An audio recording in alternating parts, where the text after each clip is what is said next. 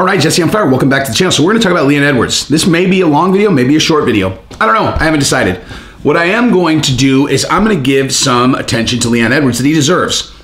Now, if you've been following me for a long time, how many times have I talked about Leon Edwards? If anybody wants to see like one of the best videos I've ever done, okay, go look up, just actually search Jesse on Fire Leon Edwards. And it's the one where I said like he's lost his mind, or Leon Edwards has gone crazy, okay? Because I painted a blueprint for how this guy could have gotten an enormous following, like an enormous following. But now that I've heard his real story, he doesn't he doesn't need to do any of that stuff. Like, he doesn't need to do any of that stuff. All he has to do is just sit in front of a camera and go, hey, so let me tell you the story of Leon Edwards. Let me tell you what I was doing from age 0 to age 25, you know? Because like, dude, his story is bananas. And like, now I feel way more connected to his journey. That's the thing that people don't understand, man. For some reason, people do not understand this.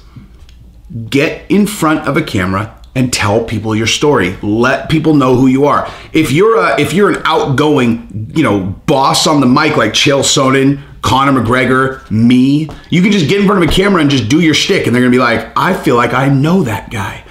It's very rare that people have mic skills like that, though. So if you're not that, tell people your story. Turn yourself into an open book, okay? And as like Leon Edwards, as an example, as alluded to, I'm sure in the title, I'll say something about, I don't know, what, like, I mean, his story's bananas. So, I mean, the craziest part about his story is his dad was a gang leader who got murdered when he was 13 years old. I mean, that's a crazy story. So, okay. So Leon Edwards grew up in Kingston, Jamaica.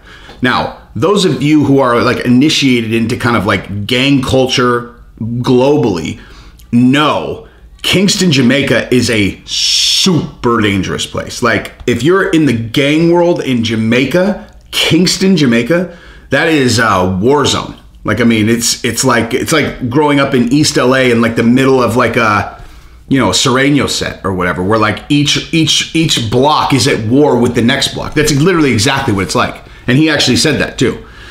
And his dad was a gang leader, okay? So that's his beginning. He lives in total squalor in Kingston, Jamaica, but his dad's a somebody.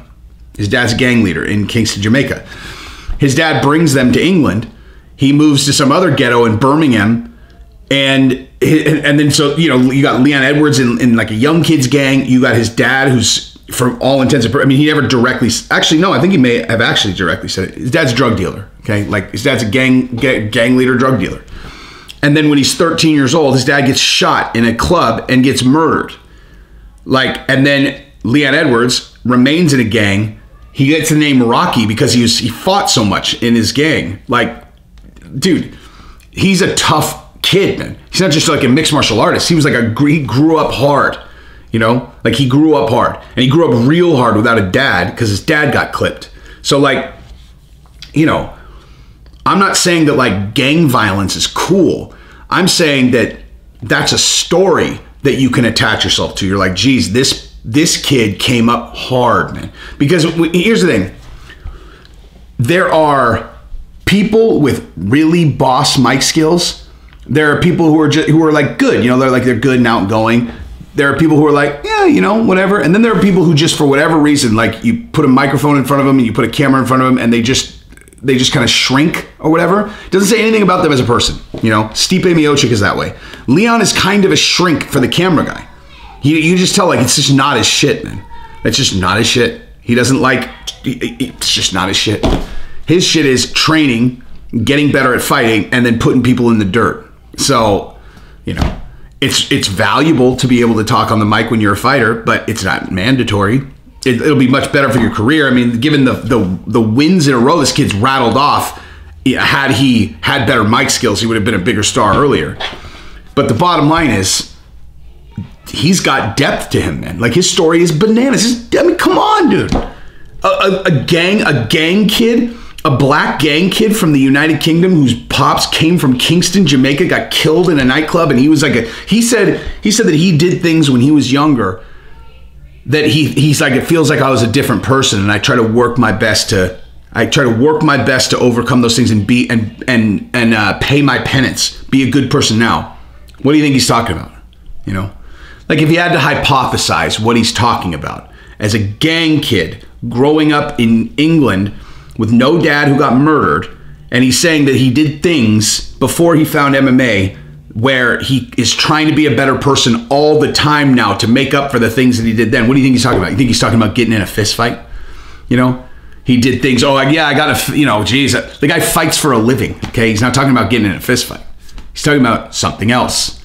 And I wouldn't speculate publicly, but I can just put you guys through my thought process, which is he's not talking about fighting. He's not talking about fist fighting, at least. You know, you don't need, like, if you're a fighter, you don't need to make up for fist fights by being a good person, right? There's, I mean, just saying. So, I mean, those are his words. I'm just walking you through my thought process of what that probably means. So, he's got some depth to him. He's an interesting dude. You know what I mean? Like, that story makes him more interesting. It just does. Okay? Like, if you're a person who's like, you know, I grew up and my dad loved martial arts and he had me in martial arts when I was a young guy. And you, I'm talking, you have no mic skills. You're just kind of like, yeah. And so I've just always loved martial arts. They're like, all right, so why do we care about what you're doing? I love martial arts. No, that doesn't do it. Why? Tell me why we care. I don't know. I have a fast kick. No, that's not going to do it. That's not going to do it. I need to know why I care. Well, I've won 3 in a row. Really don't care about that. Like, really don't care about that. What else? I would love to fight the number 4 guy. Come on, guy. Don't care. Don't care. What do you got? Well, I beat that. No. There's got to be something to him. Nate Diaz, Nick Diaz, Conor McGregor, these guys. Or a guy who's got a story. Francis Ngannou. Does Francis Ngannou have like vicious boss mic skills? No. He has the best story ever. Ever. He has the best story ever. And he could decapitate you with his finger. But Leon Edwards has a great story too, man.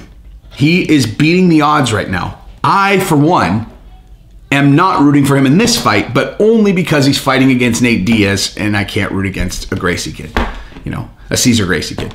So, you know, I'm hamstrung, but I am rooting for him in his career. But I'm definitely rooting for Nate in this fight. So we're clear. But, I don't know.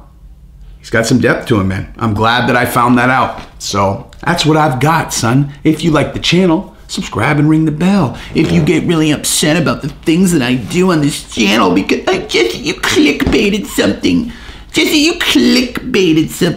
Fuck you. Okay? Fuck you. Let me tell you something, okay? Figuring out the catchiest thing that relates to your video and then making that the title, that's just smart, okay? You can call it clickbait. That's just being smart. I'll tell you what, you try it. Okay, clickbait idiot. The ones who are like clickbait. Here, you try. What would you title it? I would have titled that video, Leon Edwards has a great backstory. Actually, that's too good. That's too good for you. It's too good for you. You, crybaby. What would you have titled this? Leon Edwards came from Kingston, Jamaica. Oh, well, that's why you don't have a channel. Aside from the fact that you're probably not that good on camera. But what else you got? Oh, I would have said 8 in a row, he ain't no little hoe. You definitely couldn't have come up with that. Definitely, 100% could not have come up with that. That's a good one. Maybe I should start rhyming them. You guys are going to get mad if I start rhyming all my titles? Is that going to make you mad? Is that going to make you mad if I rhyme my titles? Pussies. Anyway, love you guys. Peace.